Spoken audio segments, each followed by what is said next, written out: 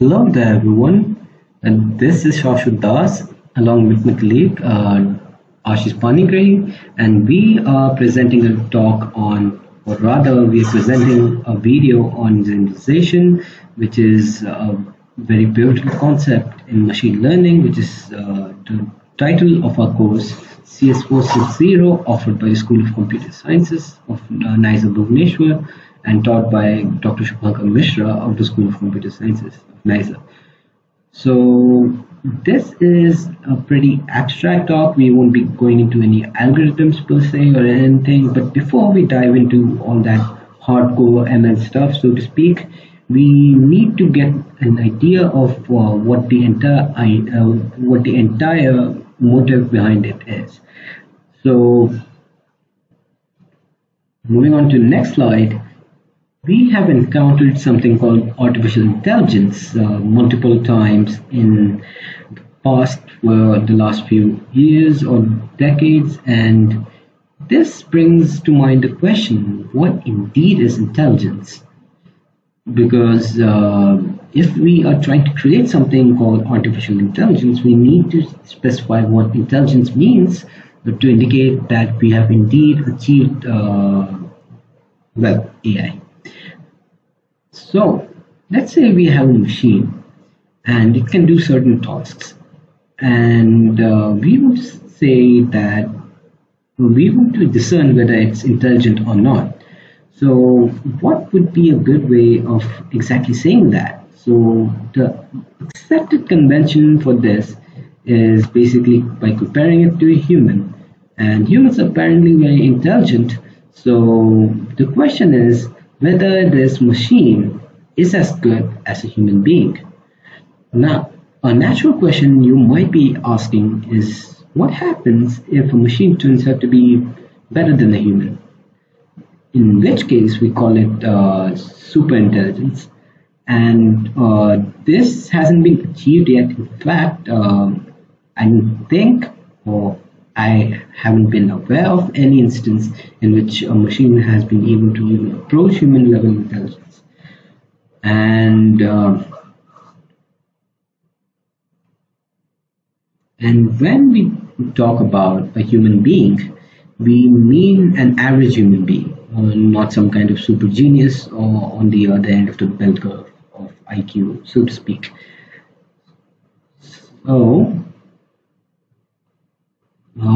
okay, so you might have heard the term machine learning, which goes hand in hand with artificial intelligence. And when can we say that a machine or an animal or a human being has learned something?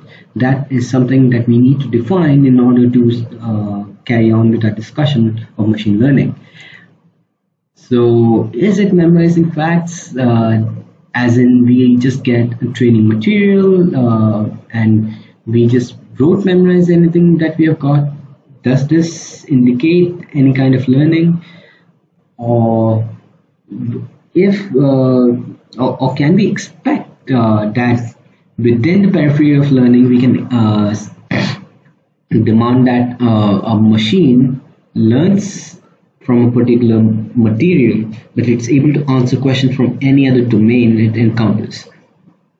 So this is something that would solve a lot of problems for us, but is it too much to ask for? We'll look into that shortly. And then we have a sweet spot between memorization and the kind of omniscience that we talk about in case 2, which is basically, and case 3 basically is that we learn from certain material, and then based on what we have learned, we extrapolate our learning to answer questions from the same domain, which are not explicitly given in the training material.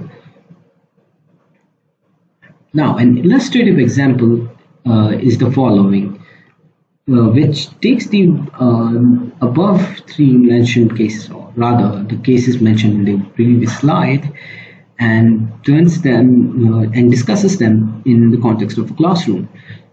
So the first one is memorization, in which a student is taught subject A and given notes on it, and what the student basically does is basically rote memorizes all the notes on the subject. And in the exam, the questions are directly from the notes.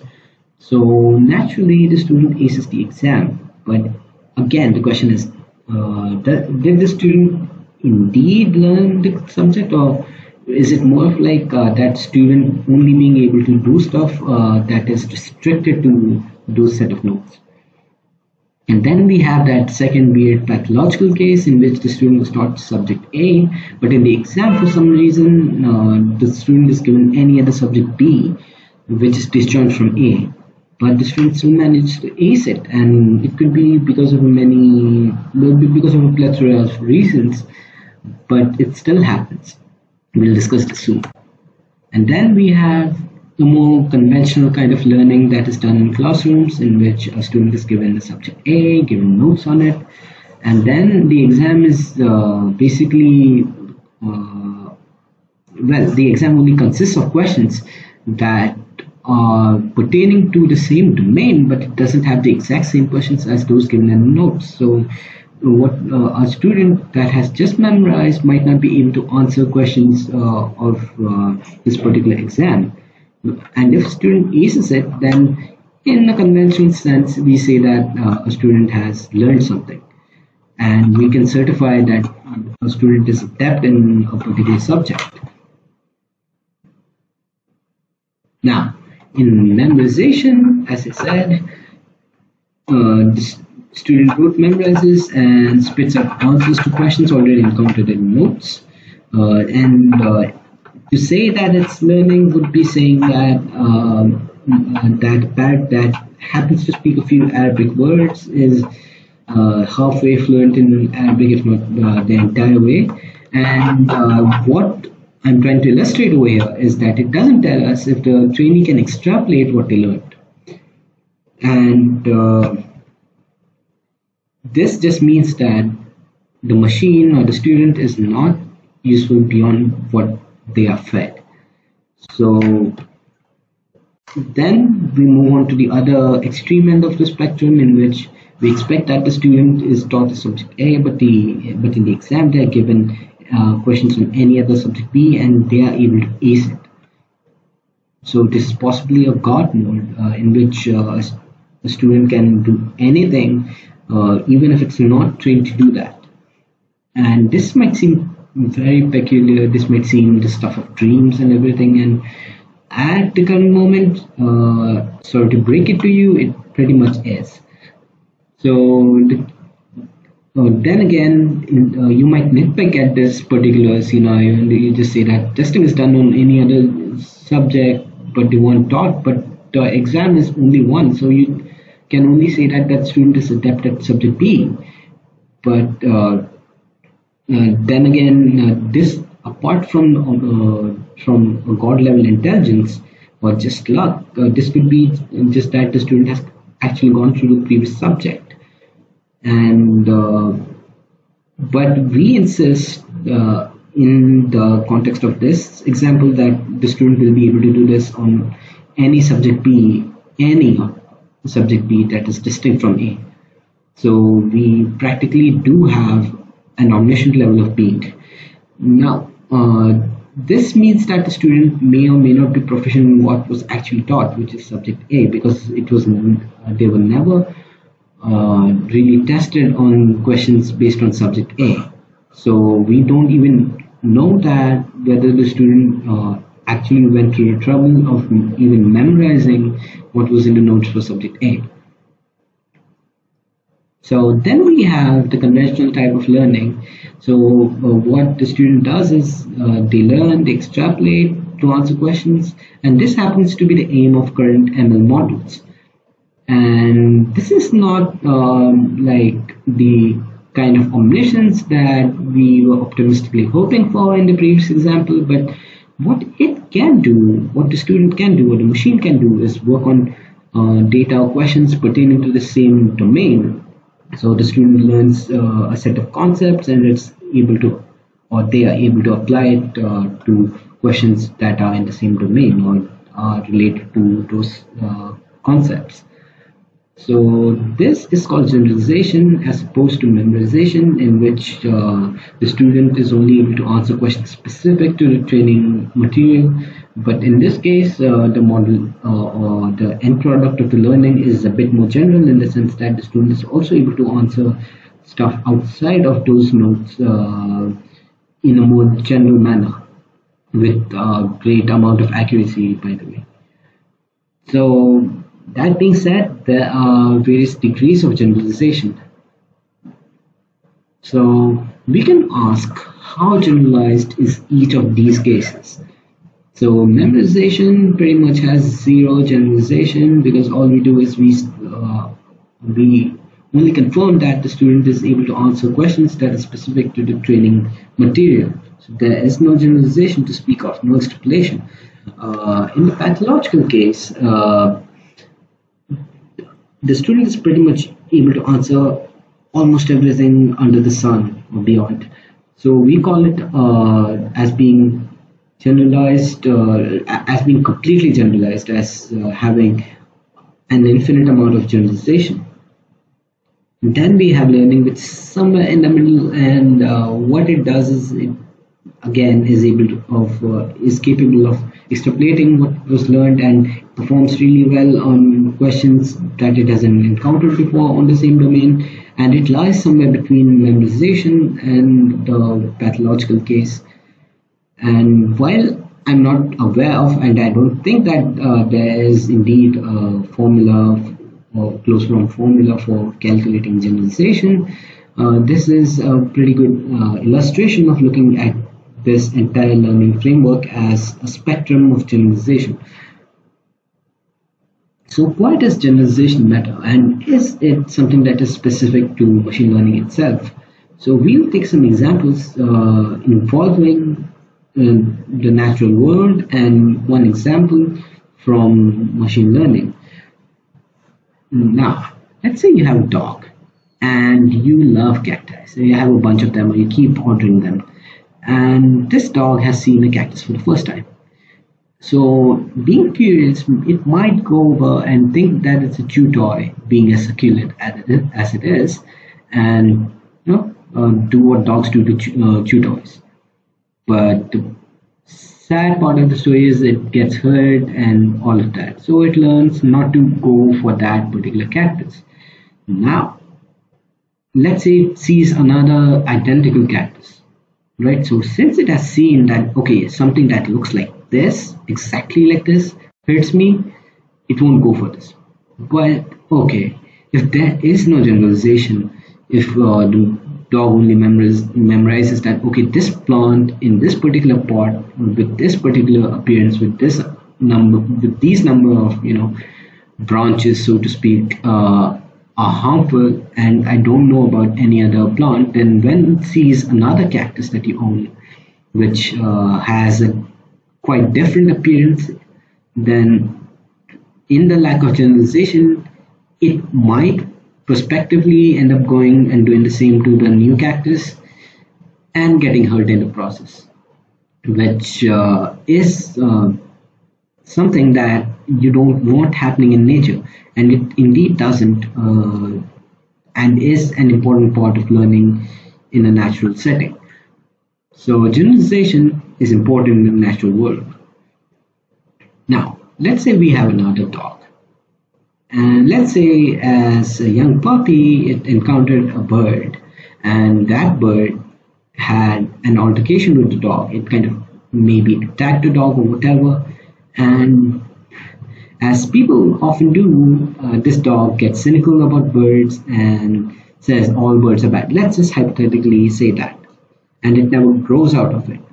It just, based on this particular isolated incident, or maybe a few isolated incidents, it just draws the conclusion that all birds are bad, like as a strict rule. So whenever it comes across new birds, maybe they're friendly, maybe they are not, maybe they're not harmful at all. Even if they're not friendly, it will get scared of these all the same, which we don't want. But it still happens because this dog overgeneralized, which is basically the process of drawing very broad conclusions, given that you are giving training material that is insufficient to reach that particular conclusion, or you just stick to what you have learned very fiercely. So it's safe to say that overgeneralization is an issue. Uh, Now we go on and discuss this in the context of machine learning as follows. So we use machine learning algorithms often nowadays for spam detection. And let's say we have a bunch of mails, and the good mails, the mails that should not be in the spam folder, are labeled blue, and those which are definitely spam are labeled red, and they're plotted due to some reason as dots on a 2D plane as given.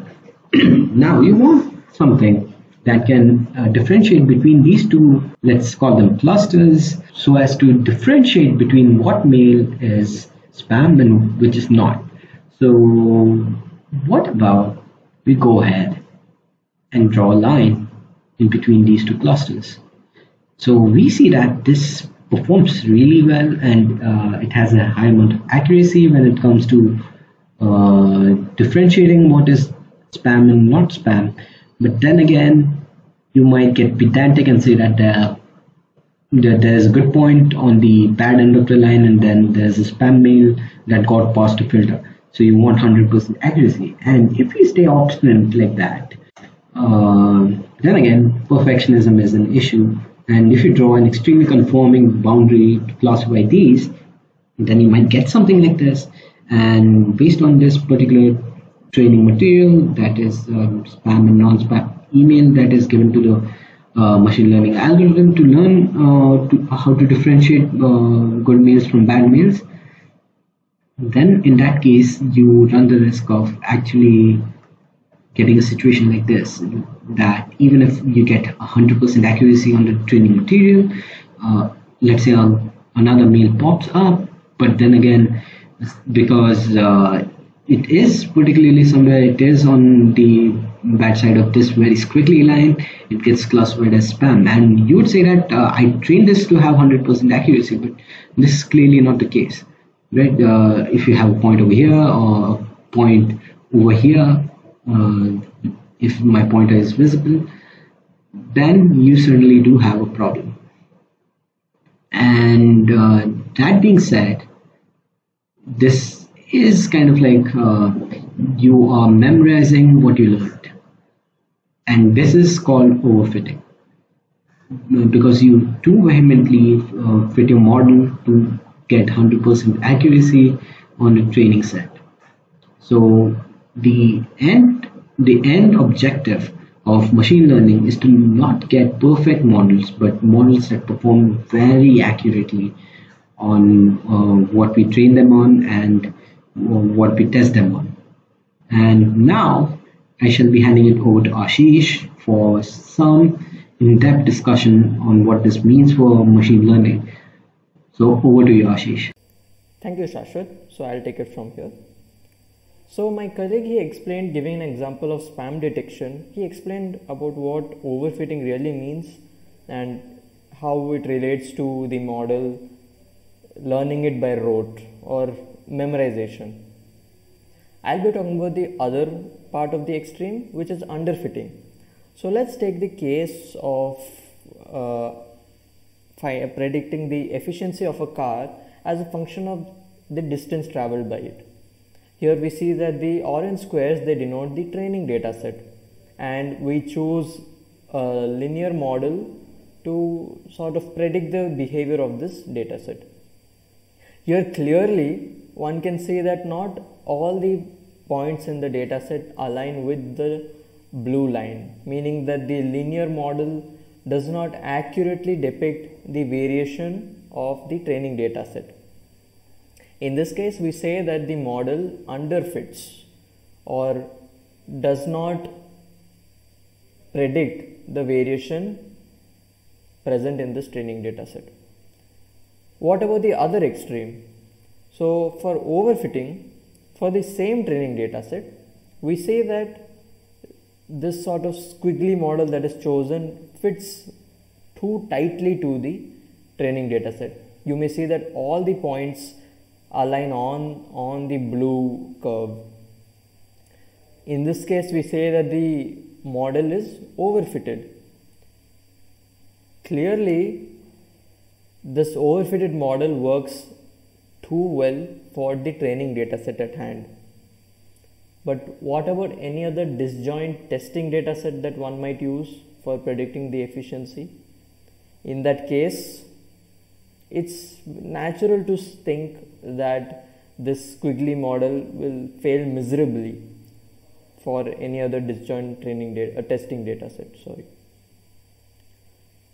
So the only difference from the predictions context between underfitting and overfitting is that for overfitting it works extremely well for the training dataset which it has been modeled for, but fails really badly for a disjoint testing dataset. But in the case of underfitting, it already fails for the training dataset. So it is only natural that it would also fail for testing dataset. Not natural really, but from a generalized context. I mean, one might be lucky enough to get a testing dataset which is linearly varying with this blue line. So in that case, it's really a matter of luck. But from a general point of view, the underfitted model would not work for a disjoint testing dataset. Okay, but how does one really sort of qualify this underfitting or overfitting capacity of a model? So here we will be talking about what one means by bias and variance. So one typically talks about machine learning algorithms or models which have high bias, low variance, or low bias or high variance. So we'll be talking about what one means when somebody uses that jargon. So let's talk about what bias is.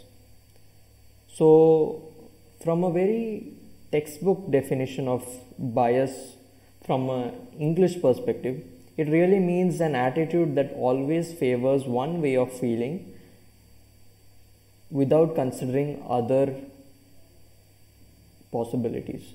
So let's say there are two parties A and B, and I am an observer and my viewpoints align with the arguments presented by party B, let's say, and I do not listen to the arguments presented by party A. So in that case, I can say that I am biased. My viewpoints are biased towards party B's. What does one mean by this from the context of machine learning? So we have a similar model that we had shown in the case for the example of a car.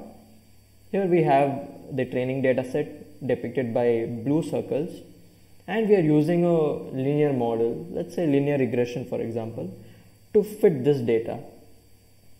In this case, clearly one sees that the training dataset is not really linear in nature, but one still tries to fit a linear model to it. So this is where bias comes in, or rather what one means by bias. So it is this sort of con of a model, or the inability for the model to accurately fit into or depict the nature or the variation of the training data set at hand. So in this case, we say that this linear model has high bias, or rather it is very much biased towards linearly separable data, or data which has linear variation. It is biased towards that, and in this data set it clearly does not depict the training data set to be linear. Now let's take the example of low bias. So for the similar squiggly higher order polynomial model, we see with the same training data set that it is very tightly knit or tightly fits with this training data set. So in this case, it is not biased towards any sort of variation in the data, or as opposed to linear regression where it is very much biased towards linearly varied data. So in this case, we say that this squiggly model has very low bias error. But remember, we talk about bias in the context of training data set. Now let's see what one means by variance. So from a intuitive and statistical point of view, variance is really a measure of the spread between data sets, or rather between data points. So in this case, we see, let's take the example of this same squiggly model, where it fits really well for the training data set at hand. Now what about if someone gives us two disjoint testing data sets? So in this case, we see two data sets, say A and B, where testing data set A is represented by green circles and testing data set B is represented by yellow circles. So in this case, we see that the squiggly model obviously performs well for the training data set because it has been fitted in according to that. But what about these two testing data sets? Clearly, as one might see, that it performs really badly for the testing data set A. But for testing data set B, which is the yellow circles, it performs really well. So in this case, we see here is where variance comes in.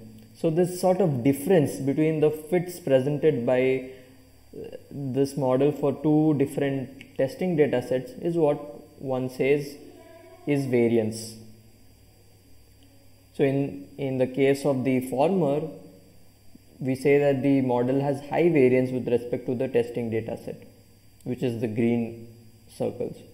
But in the case of the latter, we say that the model has low variance with respect to the testing data set. However, there's a problem.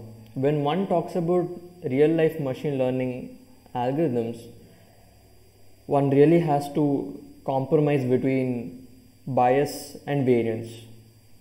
One typically requires that these quantities have a low value, but there's always a compromise. So this is what one means by the bias variance trade-off.